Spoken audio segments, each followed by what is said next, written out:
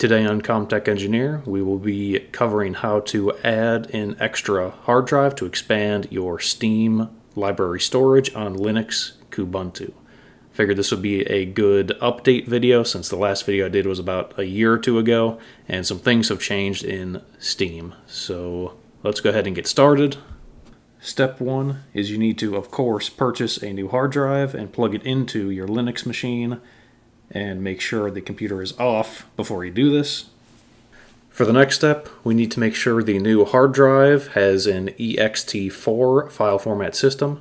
So let's go ahead and open up the partition manager. And of course it needs administrative credentials to do this, so let's go ahead and type that in. Okay, so just for testing purposes, this is the one I plugged in here. See, it has an unknown file system. So we're going to select that, right-click on it, click New. We're going to change this drop-down to ext4. You can label it whatever you want. I'll just call mine Steam Games and click OK. Go up here to the top left and Apply. Apply pending operations. This should only take a few seconds to complete. Okay. So now that entire hard drive is in the ext4 file format system, we have another important step. We need to change the permissions on this entire hard drive so we can actually write to it. So to do that, we open up our File Explorer here, and if we right-click inside here, we can see it doesn't even let us create new folders, so we need to change the ownership. So how we're going to do that, we're going to open up a terminal.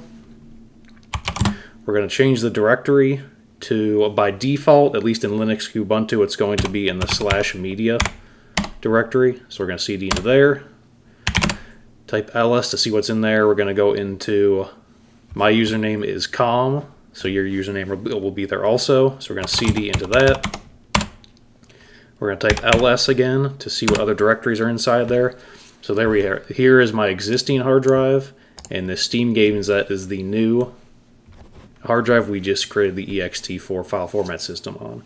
So let's type in, it's going to be a sudo command, so we need to type sudo first, chown, our username, and then the name of the hard drive. So Steam Games. And it should, let me see if it'll tab complete. There we go, let's try that. And we need to type in our password. Okay, looks like that worked. Now that we have that done, we need to, the last and final step, we need to open up Steam, go up here to the top left, go down here to Settings, over here on the left-hand side, click on Storage, up here at the top, the drop-down menu, and then we're going to select Add a Drive, and there we go, this is the new one. We just created Steam Games, so we're going to click Add. We can close this. So now, just to do a test, let's find a game I don't have installed here. Days Gone.